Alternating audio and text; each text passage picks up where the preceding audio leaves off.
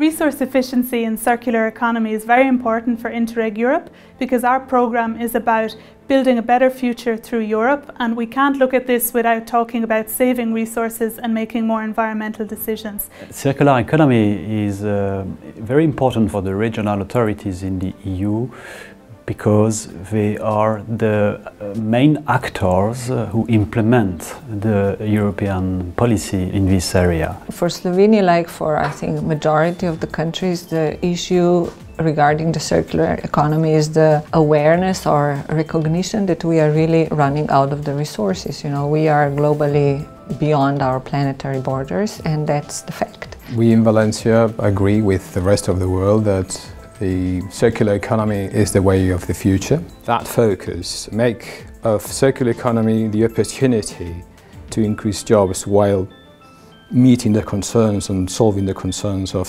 inherent in the circular economy, which is scarcity of resources and saving the planet. I suppose looking at the programme, 11 out of 26 projects are working on circular economy, and at the end of the day that's what Interreg Europe does. It brings together regions to cooperate on an issue and improve their policies for a better future. That's why the knowledge of experience and the platforming, I would say, at EU level is so crucial.